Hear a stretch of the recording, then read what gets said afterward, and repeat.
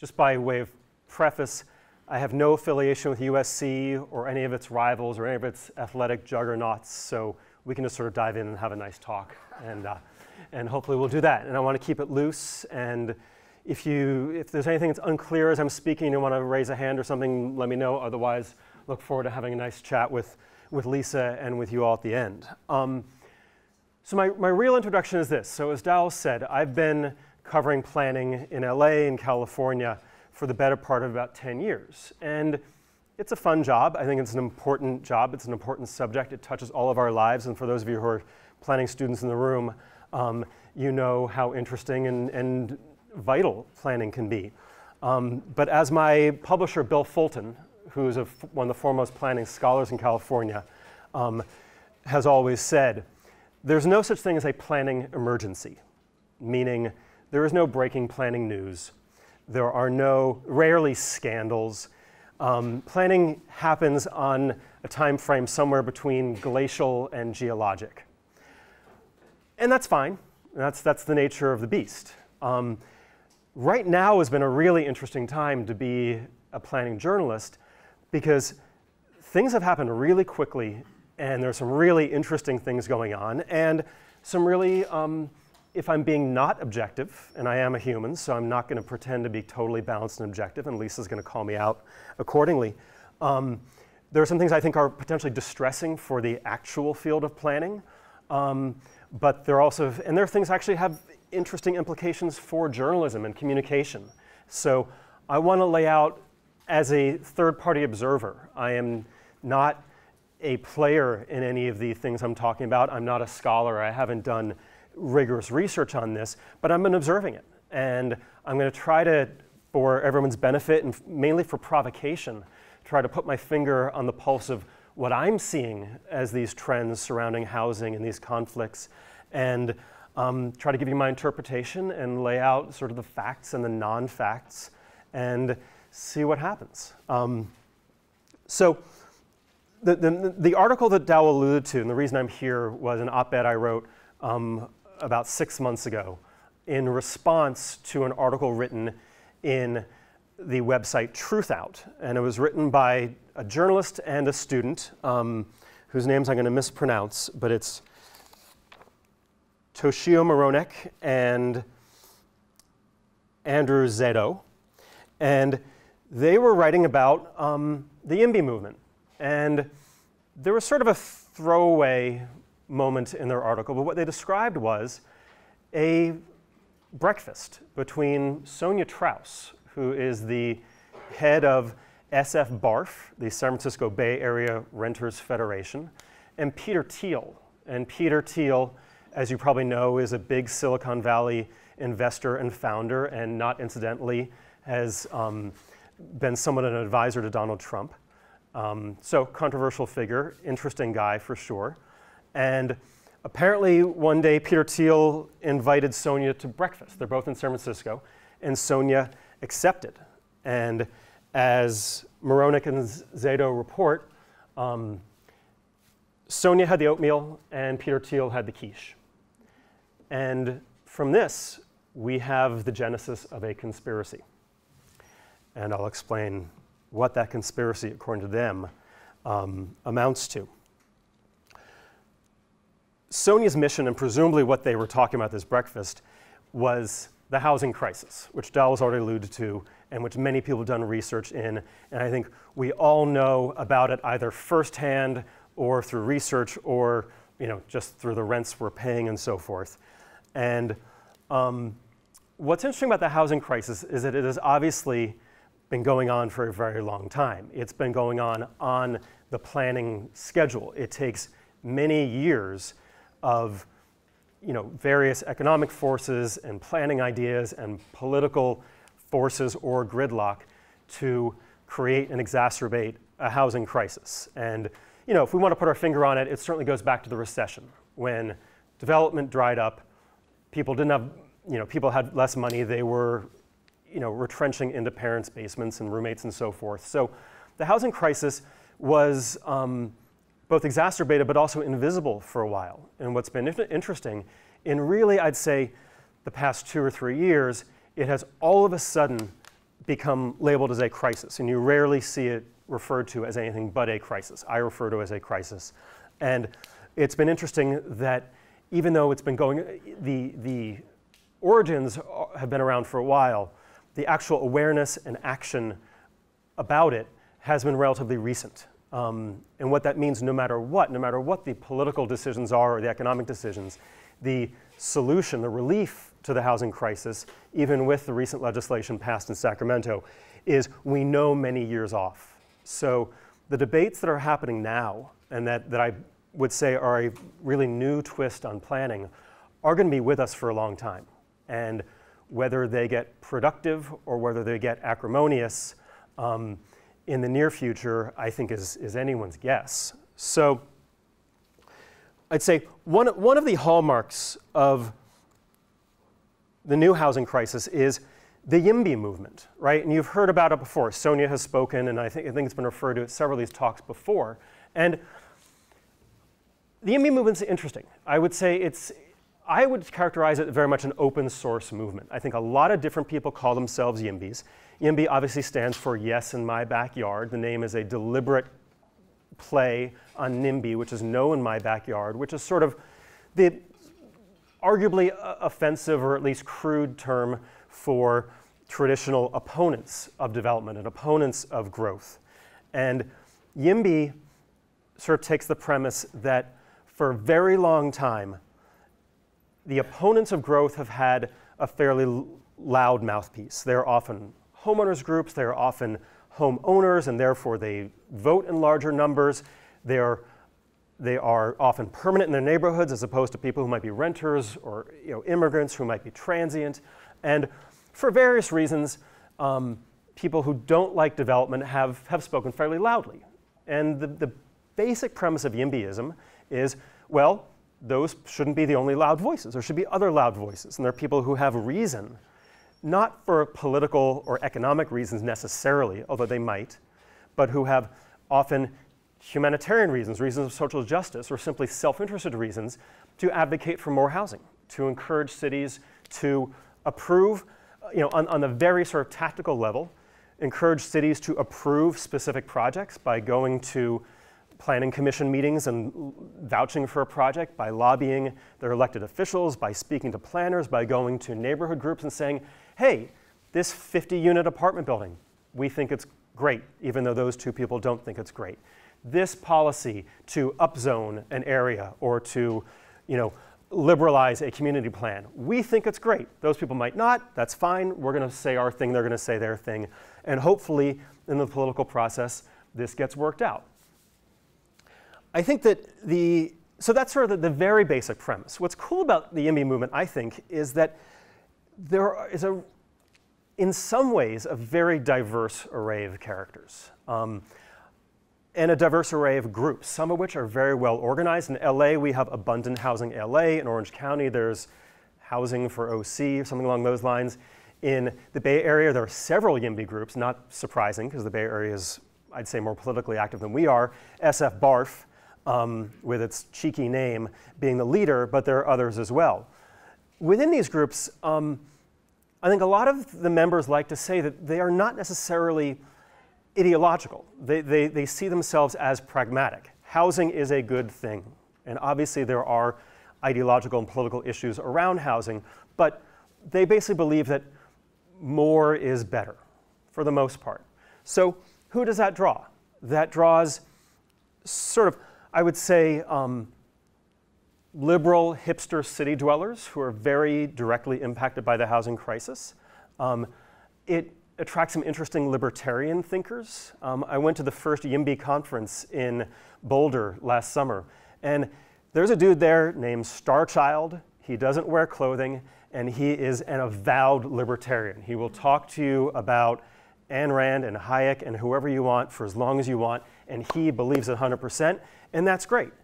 And then there are even, at this very same conference, there were retiree realtors who are just sort of frustrated by places where they see their business drying up because there's no housing, so there's nothing for them to sell. And I think there's a wide range. Is it ethnically and racially diverse? No. And I think I'll sort of talk about that some more, but I just want to put that out there, that this is more or less, so far, kind of a middle-class movement. But that doesn't necessarily mean, or the question is it a movement that only reflects sort of middle-class mainstream values? And again, we'll talk about that further. So the YIMBYs have been sort of doing their thing, and I think it is way too soon to say if they've been effective or not. They have definitely made themselves heard. They have definitely caused conversations. There's chatter all over the internet about, on YIMBY message boards and so forth. Have they, caused projects to be built? I think that's going to be a great dissertation someday, hopefully sooner than later. Have they changed policies? Probably. I think that some of the new legislation in Sacramento, there's one whose number eludes me, but it was directly lobbied for by one of the YIMBY leaders up in the Bay Area, and it passed. So on the policy front, I think that they are having an impact. But of course, if the YIMBYs want to build housing, the question is, where? And if you ask some of them, they'd say, well, everywhere. We want it literally in my backyard. If you have a house and want an accessory dwelling unit, you want it next door because you realize that the apartment building that has 10 units, why shouldn't it have 20? Why shouldn't 20 new people be able to be your neighbors and friends and, business partners and drinking buddies and so forth? That's what they'll say. They'll certainly talk about should new housing be in wealthy neighborhoods? Absolutely. If a wealthy neighborhood shouldn't be exclusionary. If wealthy neighborhoods are wealthy and real estate prices are high, that means there's a high demand for housing there.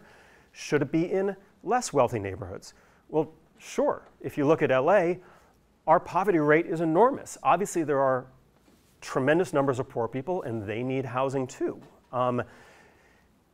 What are the collateral benefits? Ideally, collateral benefits might include diversity, might include equity, might include, for those of you who are planning students, might include all the great things that we associate with progressive urbanism, such as density, such as ideally less driving, less GHGs, more ability to walk and bike and use public transit.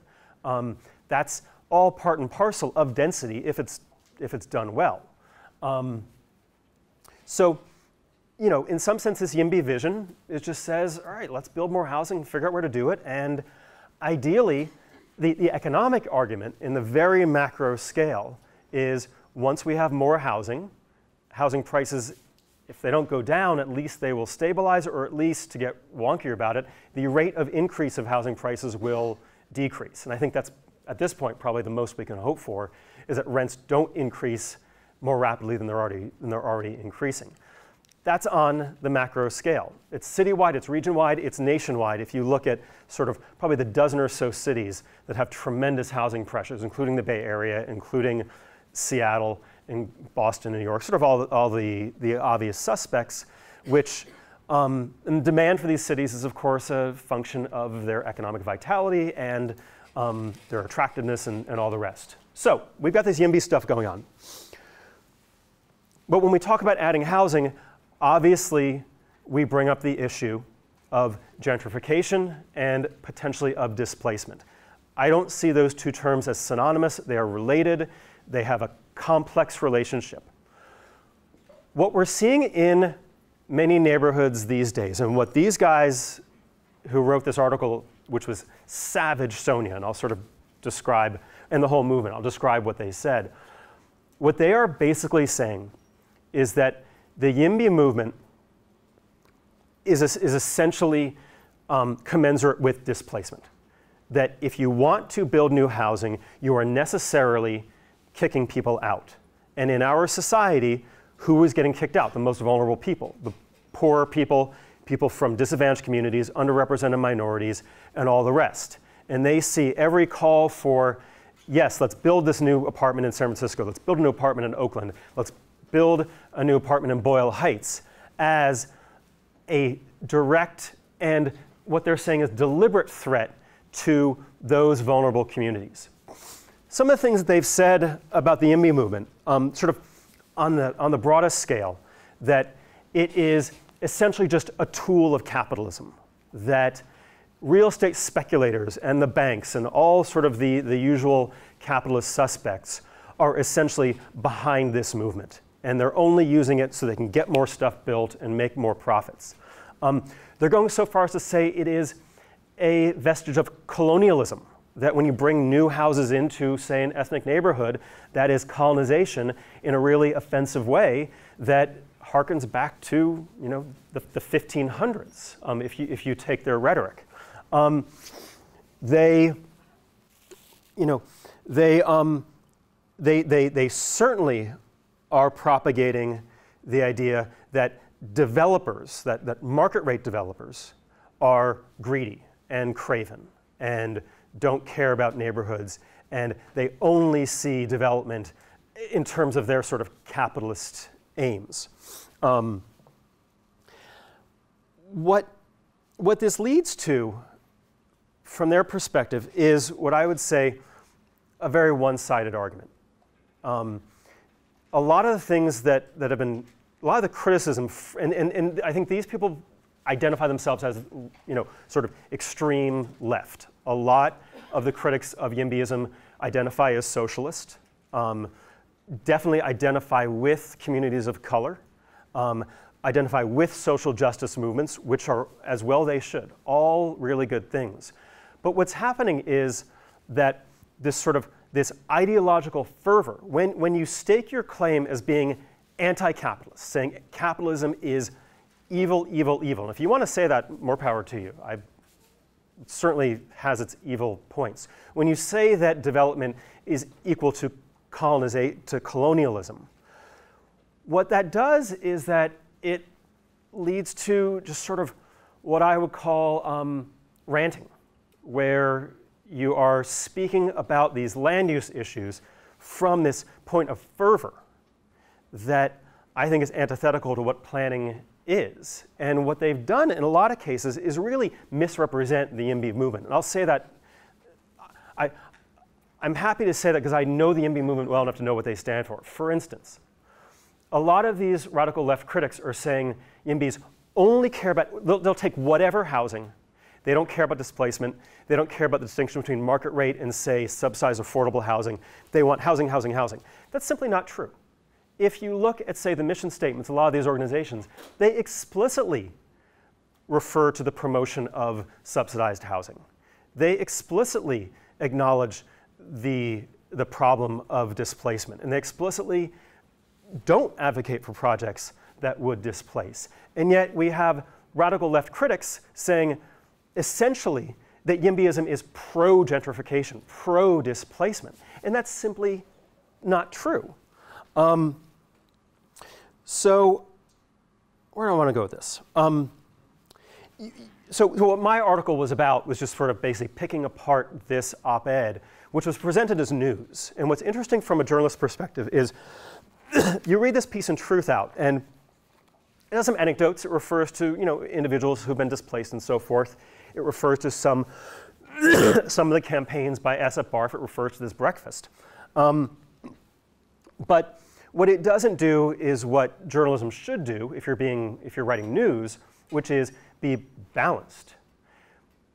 They don't talk to any urban planners in this article. They don't actually quote or interview Sonia Trauss and say, hey, what are you actually up to? What do you really believe? They feel very comfortable essentially ascribing beliefs to Sonia and these other leaders of the YIMBY movement under the guise of news. And they're doing so in a really derogatory way. I mean, they're not shy about their criticism, about, you know, again, assigning all these, you know, very certainly heavy labels to this movement.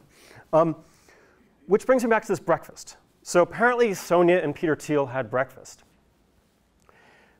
These authors take this breakfast as evidence that Sonia is in cahoots with Peter Thiel over land use issues. And now, what's weird about that is we don't actually know what they said at this breakfast. I don't think that Peter Thiel has actually said anything publicly about what he believes about land use. We know what Sonia thinks because she says it all the time.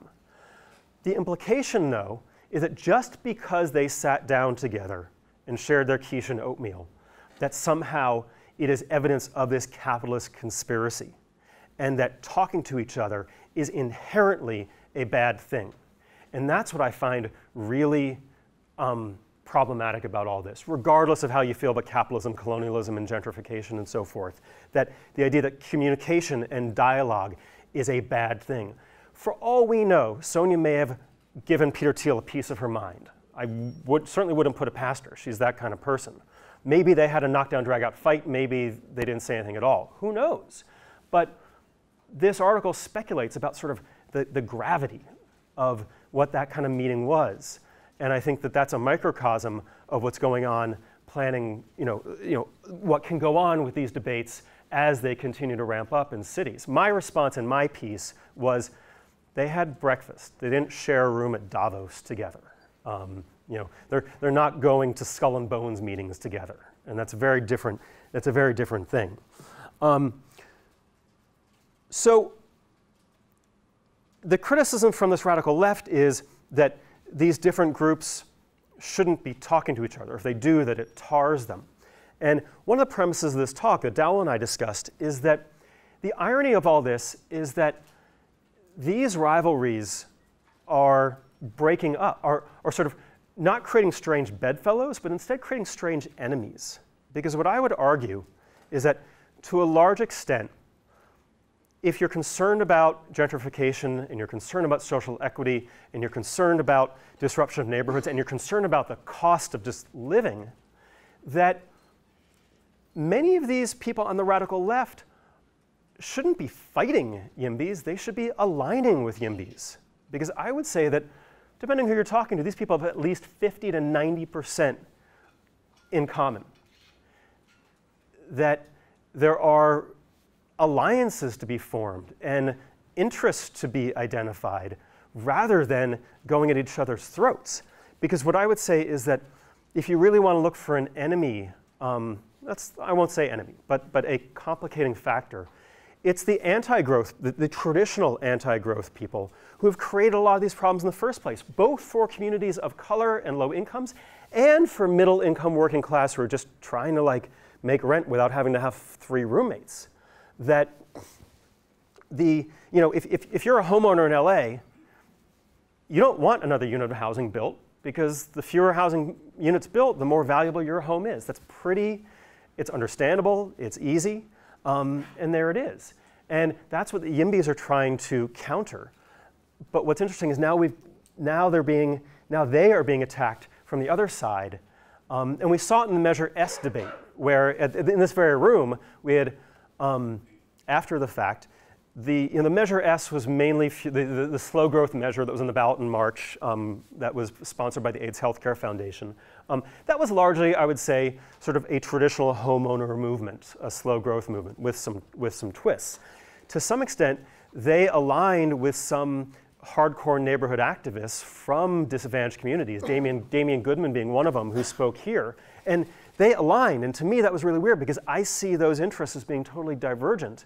But for some reason, I think that there's a general frustration that people are trying to work out and trying to figure out how they can deal with that frustration. And sometimes it's led to these strange bedfellows and I think counterproductive alliances. So, Dal, you can cut me off anytime. Let me sort of breeze through a few more minutes of this. Here, let me a little bit of commentary about I think why this is happening. Why would say let's look at Boyle Heights, which I haven't mentioned yet, but it's obviously a perfect example of this, where we've seen really vitriolic protests against coffee shops and against art galleries, not even against housing, and which local activists see as essentially invading their local culture, as possibly the harbingers of a rush of housing and displacement and so forth. And I think that, what's weird is that if you're anti-capitalist and so forth, I think you have much better targets than like a coffee shop. You have JP Morgan, you have Goldman Sachs, you have Wells Fargo, you have the McDonald's that's across the street from the coffee shop that was so controversial. You could fight against these things, but I think what we're seeing, and I think this is the real shame, is that there's a real frustration and sense of powerlessness on the part of these communities, especially in the post-Obama era, where I think that whatever hope there may have been, I think some people see as being lost. And we're seeing, you know, it is, if you're frustrated and you are scared about your livelihood in your community, there may be a certain amount of satisfaction about lashing out against the little guy, like the coffee shop, when the juggernauts of the finance world that may in fact be responsible for some of this mess are going to go on their merry way, and that are so detached that it's not even worth protesting them anymore. So I think that's what's creating this sort of very hyper-local, really,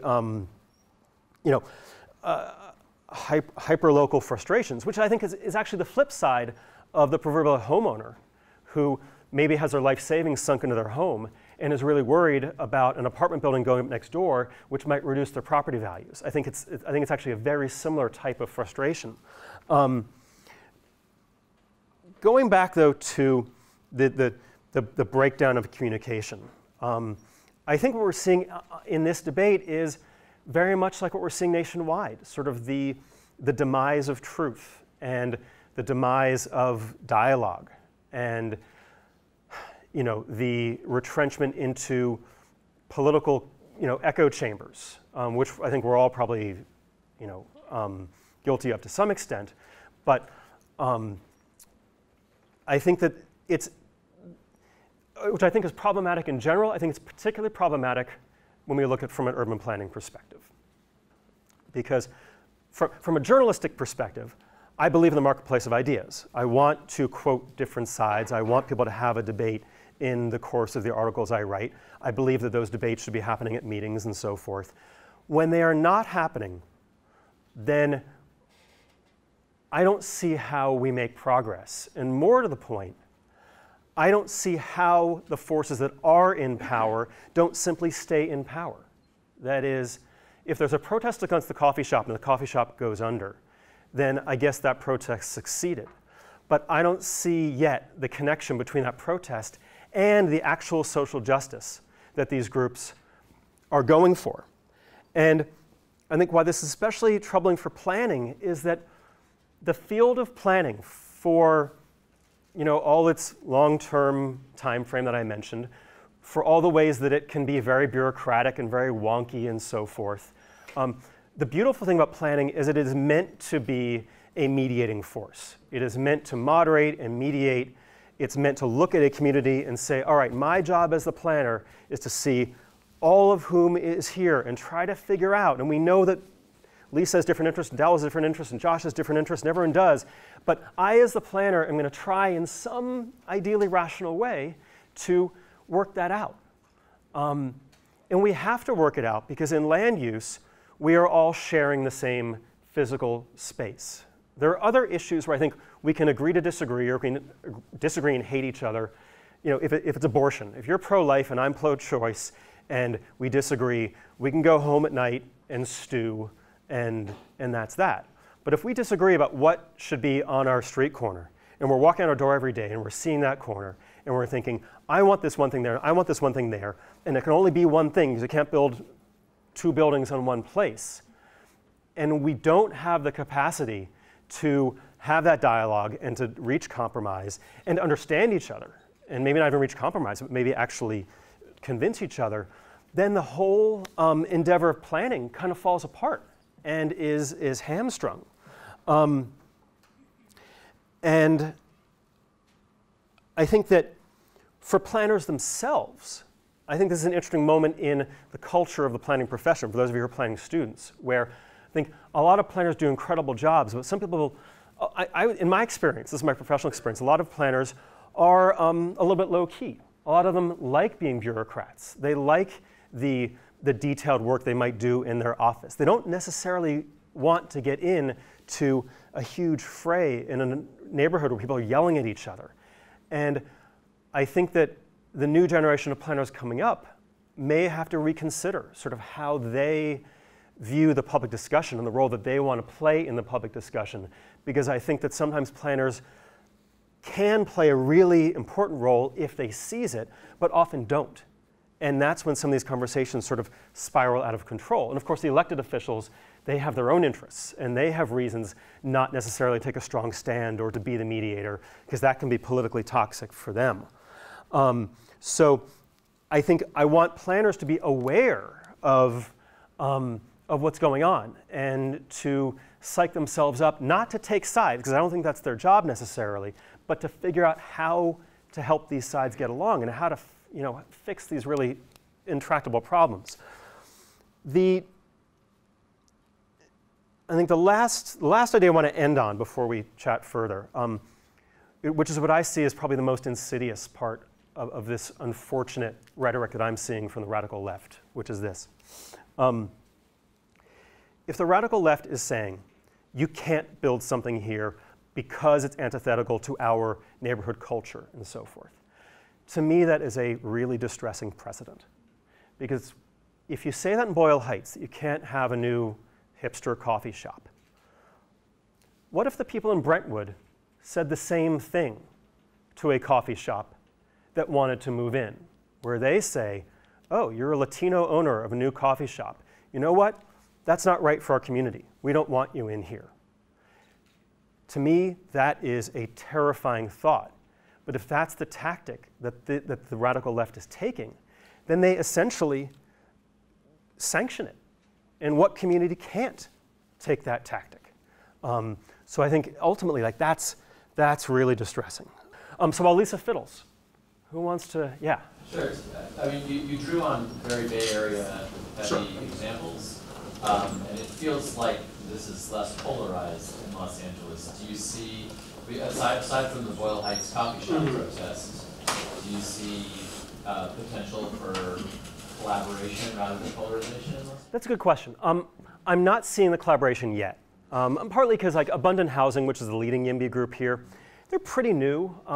They kind of got sparked by Measure S, and they spent a lot of effort on Measure S in the first place. So I think all of that is a work in progress.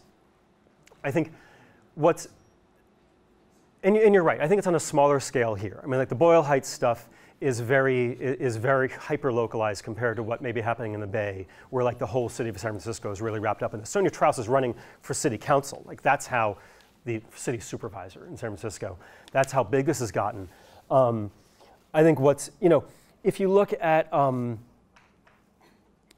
was I going to say? I think that, I think what's interesting is that even though we're in different places, the rhetoric is really, really similar.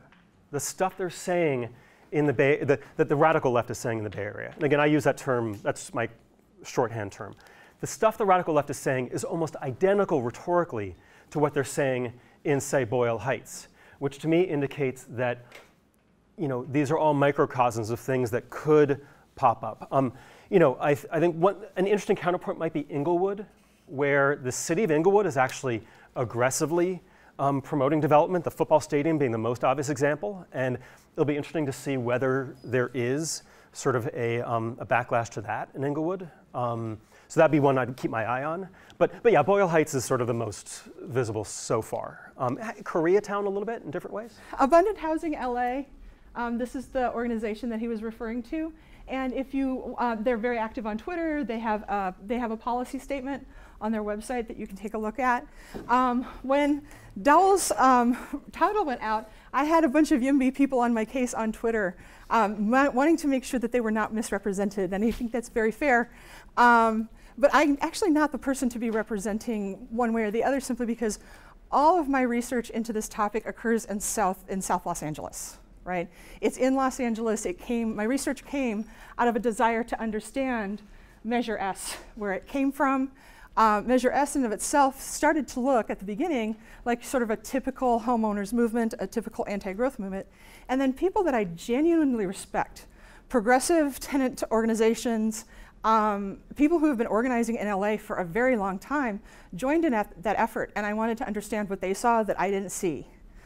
So I started to undertake interviews. So I'm writing a case study on Measure S for a book project that I'm working on. So I'm interviewing developers, people who were on the anti-side, and a whole bunch of people on the pro side. And I think that I can maybe fill out the radical left side, which isn't really a term that I would use. I'm not sure what term I would use. I hadn't really even thought about it.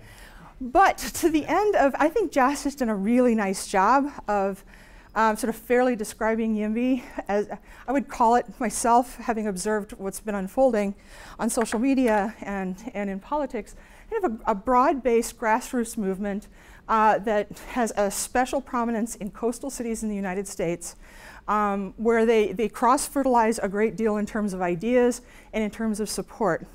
One of the reasons why I'm so focused on Los Angeles is simply that while this movement is broad-based and has a lot of principles in common, the spatial politics differ a lot from place to place, and I think it's really hard to understand the conflicts in play unless you really understand the locations that we're talking about. And so I just don't know anything about New Jersey. I don't know very much about the Bay Area. I go to the opera when I go to San Francisco. I don't know anything about it. I haven't really lived there. So just with that caveat, please take a look at the YIMBY.wiki, which is one of the websites that people directed me to so that you could get a handle on what YIMBY representing themselves and talking about their own stuff. And they also have all sorts of resources on this page, including a whole bunch of, as you can see, press releases and news stories and things that if you're interested in the movement, you can take a look at it. Because as I said, it's always nice to let people represent themselves rather than trying to do that for them. Okay, so with the caveat that I am a Southern LA person, I want to talk about sort of three major points, what I think explains a little bit of the differences between these two advocacy groups that have been genuine barriers to coalition building between them. So as you pointed out, if you study the social media of both groups and you do text analysis as I have done, you find very similar themes, but you find them emphasized in different ways. And those different emphases are important, right? Because it's not necessarily a difference in values. It's a difference in experiences and beliefs about how the world works and about how cities work that really drives some of this. So one of the things in terms of these emphasis, in terms of scale and time frames.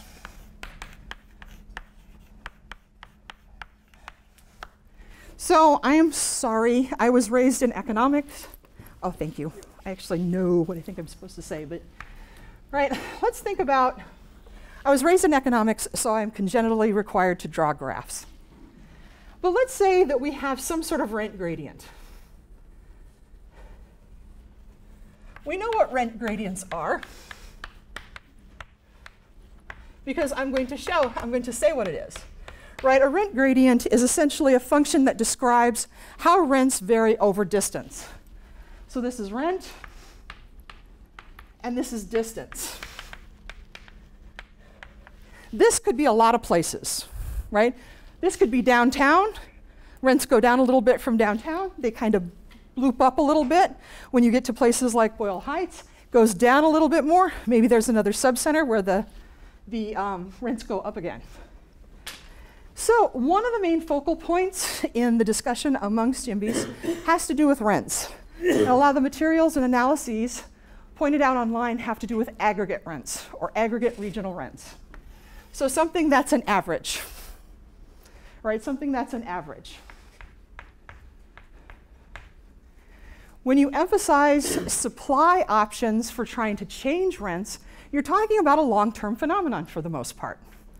Well, for the people who are severely housing vulnerable, they're not thinking in terms of 10 years, they're not thinking in terms of decades, they're thinking in terms of months. And so if you think, for example, about adding supply over here, it's a very good place to add supply. Right, rents are very high, and why are rents likely high? Scarcity is one problem, but it's probably high because that location is very, very productive. Right, so downtown has high rents because there's a lot of jobs within walking distance. It has really good accessibility in terms of transit and car, right? There's a lot of reasons to be down there. This one has likely a lower rent for a reason, right? It has less accessibility, it has fewer public goods, there are probably fewer jobs available. There's an asymmetry, right, between this place and that place. These people can do what? They can move here, can't they? If we get new supply here. Can these people move over there? There may be some margin of people who can, but they're a small margin, and that asymmetry is a big deal, especially in the short run, because if we boost supply here and make these land values more productive, it's actually possible, right, that the rents here might go up a bit. If we put the new housing here, what might actually happen? The same thing, right? When you're looking at aggregate rents, it's possible for these to go down and cause aggregate rents to go down, right? It's also possible for these to go up and for aggregate rents to go down.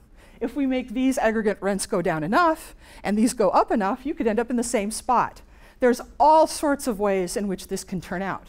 But for people in the short term who are relatively low skill workers, whose labor market returns have not really increased for 40 years, right? Putting new productive land uses like a new office park or a new set of retail by them means that they're very likely to get outbid in the short term for what's here. So again, we're thinking about, yes, we need new supply, but we're not just supplying units, are we? We're supplying locations. And those locational differences are significant. So one of the major problems in this entire debate are these differences in scales and timeframes where we're really not getting a lot of crosstalk amongst the groups about them. Now, there are absolutely, right, progressive YIMBYs who have been housing advocates for a very long time, who simply moved restrictive zoning and other sort of mainstream YIMBY issues into their advocacy portfolio, right?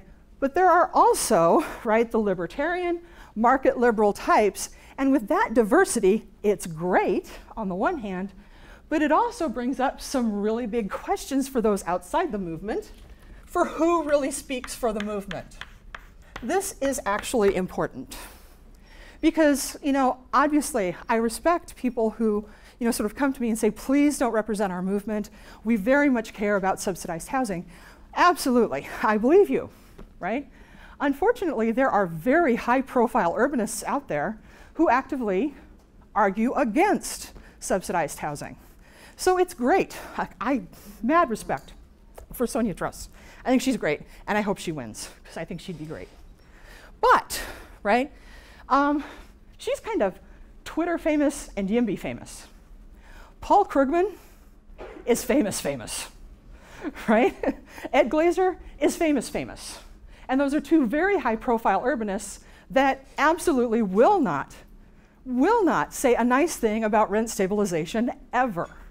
And rent stabilization is really important to those people on those short timelines, right? You don't have to have it forever. They just want to be able to keep their heads above water while all of these changes are happening, right? So these questions about who speaks for the movement and who has power in the movement bring us to our last question, and this last thing that really gets us to sort of where the divisions are. And that one that comes through a lot in my interviews is, what is different this time? You know, I understand, right, that many progressive YIMBYs would like to be the folks who really represent the movement. They've worked very hard, they've done a lot of organizing, there's some really cool policy statements that you can look online, right? But it isn't just the Paul Krugmans of the world, right? If I talk about rent stabilization on my blog, I'll get, you know, 35 Twitter responses from people going, actually, Dr. Schweitzer, basic economics shows that supply will always lower demand. Now, these people may or may not be YIMBY, but it does mean that in this universe, the supply discussion is loud, and the subsidizing, income supporting, right, demand side, poor people helping side of the discussion is softer. And that really, really matters to these neighborhood organizers, because what they want to be different this time around is they want us first. So just to give you an indicator, one of my interviewees started out in life. The first story she told me was that she spent 2.5 hours with her mom hiding under her bed because HACLA, the Housing Authority of the County of Los Angeles, had sent FBI and SWAT into Jordan Downs in 2002, and there was a firefight between the gangs and the FBI. While she and her mother, she was, I believe, 8 at the time, and it absolutely terrified her. Fast forward in the story, she is a single mom in her 20s. She's waited 4.5 years to get a Section 8 voucher. Her number finally comes up. There's a glitch. She's told that she's going to get it, then she's told that she's not going to get it. And oh, by the way, that's the same year that there's a big scandal in the Housing Authority that shows that they have been using, that there's been a misappropriation of voucher funds, right? That those went to administrators and not to the program. Oh, and by the way, with that glitch, her 4.5-year wait didn't count for anything. She had to get back on the waiting list at the bottom, right? So she doesn't trust anybody with the city, and she doesn't trust anybody from the outside saying, yeah, I got your back. It's going to be different this time, because these are institutions that have not worked for her. I can tell you a lot of these stories from the folks that I interviewed in LA that sort of got behind Measure S because they thought it would really put the brakes on fast development. I don't really see a lot of these folks as being specifically anti-growth. They just want to have a hand in what happens. And the tragedy of that in the discussion about, well, if we let people in Boyle Heights get away with it, we'll have to let people in Brentwood get away with it. Well, the bottom line is that the people in Brentwood already get away with it, right? This is one of the most exclusionary places in North America, if not the planet. And so the asymmetry already exists. So what they're trying to, what I heard from a lot of these tenant advocates, particularly tenants themselves, was a simple disbelief that anybody was going to deliver, anybody, no matter how well intended, right? That anybody was going to deliver benefits to them because they've been passed over again and again and again by public policy with big promises made again and again. So these freeways are going to be awesome. Well, they weren't awesome for South LA. We have people who are old enough to remember that. The Blue Line is going to be awesome. It's going to completely revitalize South LA. Yeah, the Blue Line is a very nice train and it provides a lot of mobility, but it hasn't revitalized South LA. Oh, we're going to do a consent decree with the LAPD and everything's going to change. It hasn't changed. Whether that's fair or not for YIMBY folks to grapple with is another question, but that's the reality of the folks who are approaching these conflicts. And I don't think it does to ignore that. You have to understand what has happened in a place if you want to build that coalition. And I think for them, the real key isn't vocalizing the right values. It's not showing the right sort of progressive empathies. It's delivering on the us first. A lot of them think that's what's going to happen is that the developers are going to get what they want, and the YIMBY folks, since they just want housing supply, they're not necessarily being fair when they say that, but the YIMBY folks will be like, yay, score, we got a development done, and they'll walk off. And once again, their benefits are going to come during phase 2, during the trickle-down portion of tonight's program, during the filtering part. How long does that take, right? When you're always phase 2 and the promised benefits never arrive, there are very good reasons why you want to be first, right? And I have yet to see anyone really grapple with that on the YIMBY side.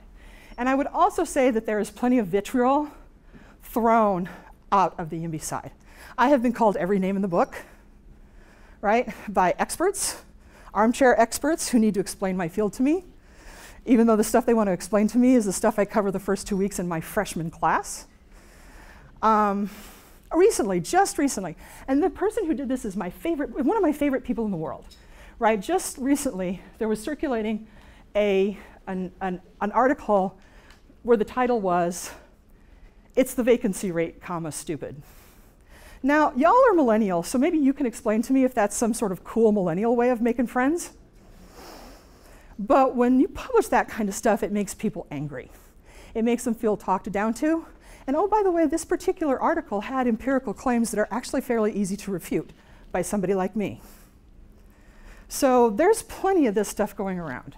And that's politics, right? That's politics. Politics often gets vituperative. And that's the last thing that I would encourage my planners in particular to leave with. So one of my early mentors in practice, when I was having a very bad day, a particular community had given me a really rough time over something that was really minor, but they just rolled me all over the place. I was so mad. And he said, you know, would you feel better if people didn't care about where they lived? Yeah, it would be easier if you had no opposition.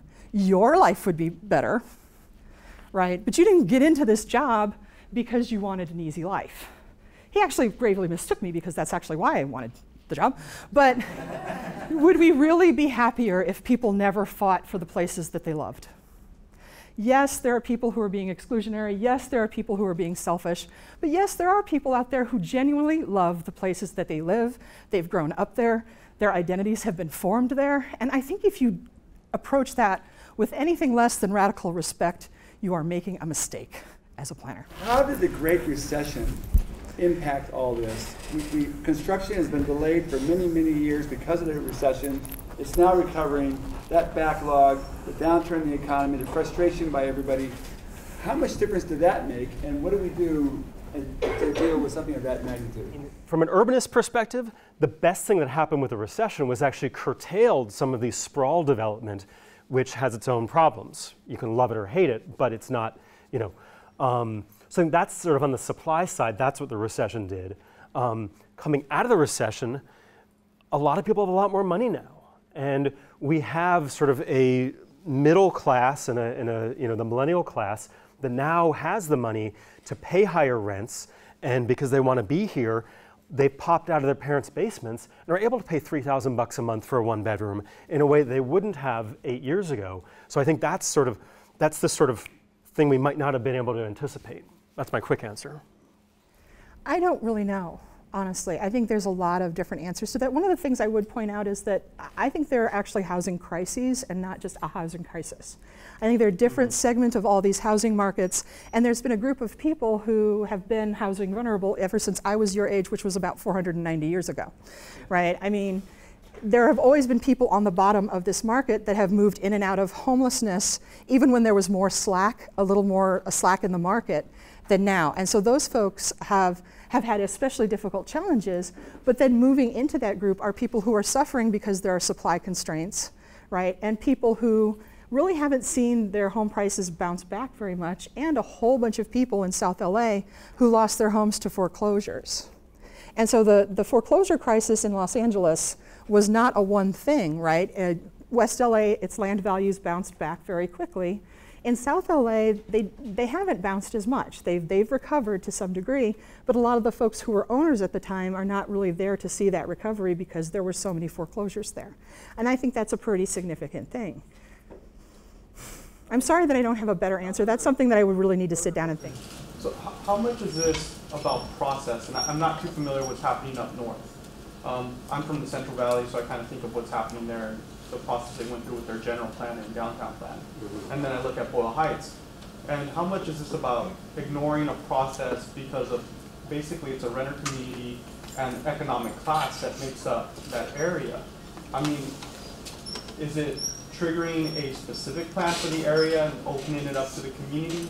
I think of extreme examples like the Dudley Street Neighborhood Initiative, where it was a fight, but it was a community-driven process where they took eminent domain and they led housing development, they led commercial district development. A very slow and long process, and nobody ever wants to do that. But how much is it about? It was a nice process. It was, yeah, and nobody has been able to duplicate it. But how much is this about process and class?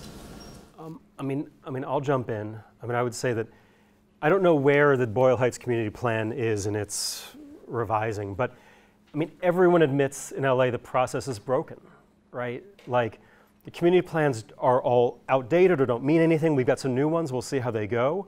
But under our zoning community plans, we can negotiate, right? Like, we've got a plan, but then it says, okay, City Council and Planning Commission, if you want to make an exception, you're allowed to. So therefore, you do it. And you have to have that exception or else, because you can't write a perfect plan. My point about the planners was that as these community plans get updated, I hope that the planners are able listen to these voices and interpret them in a productive way and mediate, and not just write a plan that says, okay, the locals don't want anything new, and the YIMBYs want all this stuff, and they can really use that process. I don't know how that's going to turn out. You know, that really depends on how good a job the LA Department of City Planning does. You know, so we'll see. Hopefully this will be, you know, catalytic. I have an answer to that too, simply because what really shocked me when talking to the folks around Measure S was how much it had to do with process. How much they really wanted to throw some elbows in order to make people get vested in updating those community plans so that there's a systematic vision for upzoning in a way that keeps them from being targeted necessarily, but also that spreads around the idea that we have new housing units that we need and that all of these other places have to take their fair share right along with us. I think that one of the perceptions among the people who supported Measure S was simply that, you know, you pay enough. The pay to play was a very big theme in the media. It was circulated a lot in their own internal materials, and they really felt like it was a way that they advantaged specific developers and really hurt nonprofit developers. How much has the phrase public housing been on these activists and groups' minds? Because I understand with the Jordan Downs story that you told that that's incredibly negative. So, and obviously HACLA and other organizations throughout the country have. But HACLA is undergoing a really nice renovation at Jordan Downs. It's not the place that it was, right? These places don't always have to have a negative stigma. There's some nice stuff going on by Jordan Downs. But it's as a perception amongst people who are, you know, for fair housing or for affordable housing, or is public housing entered their conversations at all at any level, whether it's with YIMBY or whether it's with pro-S groups or any sort of group at all? I think that it's fair to say that there are people in the YIMBY movement who very much talk about subsidized units. They talk about vouchers. Public housing is much less supported simply because I think they rightly note that there's a really strong stigma attached with public housing in the United States. But I also think that there's a lot of misunderstanding of housing subsidies. You know, we subsidize housing a lot in the United States. We just do it for relatively wealthy people through tax expenditure programs like the home mortgage interest deduction. Which probably does help some people on the margin of home ownership, but the vast majority of the benefits go to relatively affluent people. I do want to finish one thing though before I go, is that one of the real problems here is that people don't recognize the amount of subsidy and the amount of public housing in a lot of places that they compare us to around the world. So they'll compare us to places like Tokyo or Vienna or London, Singapore, and those places have very active, they have very active social welfare policies, more generally, as in they can actually rely on having universal health care from day to day, and they have very strong public housing programs. This is a quip and it's not very fair, but a lot of people love European cities, but they hate their socialism. And you can't just cut those two things off from each other. Sorry. So two quick things. One is, usually when we talk about public housing, that's usually a federal program. So in some sense, that's sort of out of the fray. Second is, look at Santa Monica, where they've downzoned their plan. And the opponents in Santa Monica say, we love housing as long as it's 100% affordable. Well, that's great, but unless you have the money, the subsidy, the nonprofit developer who's going to build a building with 100% affordable units, you're not going to get it built. So that's just a way to nicely say we don't want housing and still seem, you know, humane about it. I grew up in the Bay Area. I'm from Oakland. I live in Pasadena. I Some own of my favorite cities. I own property in Phoenix, and I go to church at West Angeles here in South LA. So I'm seeing this, yeah, and I'm seeing this crisis in all of these different places. And I wanted to ask, how it seemed to me as I go from city to city and we visit and travel and do what we need to do, why did Berkeley work? Berkeley kind of worked. You have because I see Berkeley is one of the favorite online YIMBY whipping boys. And I don't know enough about Berkeley to be able to say whether they're right or wrong. What do you think works about Berkeley? Well, I do know that they have rent control there in Berkeley, and a lot of people, I have friends when I was growing up that lived in San Francisco, and when the prices got too high in San Francisco, they had the option at the time of Oakland or Berkeley. And those who moved to Berkeley are still in their homes. Those who moved to Oakland are not, they're displaced. And I understand the phenomenon as I go and I visit, but it's just interesting to me because whether or not you're high income or low income, you can live in Berkeley. So, and the city seems to be progressing. It doesn't seem like Berkeley's like this most awful, you know. I think the complaints has to do with the fact that Berkeley hasn't really allowed that much new housing. Yeah, Berkeley's a lot like Santa Monica. Okay. You know, yeah, I mean, it looks great. It's awesome. It's great if you're in, but if you're not in, whereas Oakland has sort of been taken over by this, you know, wave of new residents in a much more dramatic way. Back for the planners. What I think about this issue is planning is really good at excluding and separating. To a large extent, that's what planning was invented for zoning. You can do this here and this there, and the easiest thing to do is to say no and to say, you stay there, you stay there. I think the challenge for planning going forward that all of this represents is planning's got to figure out a way to, I know it sounds cheesy, but to be a uniter and not a divider, and to figure out how to take those planning tools, again, zoning being the most crude, and figure out how to make it equitable and progressive and so forth. And I think that's one of the sort of structural problems that's allowed this to happen. My final thought. Well, from a planning theory perspective, I think we might lead on this thought is there's absolutely no consensus in the profession about what the role Sure. of local determination should Sure. be, right? What rights should neighborhoods have, right?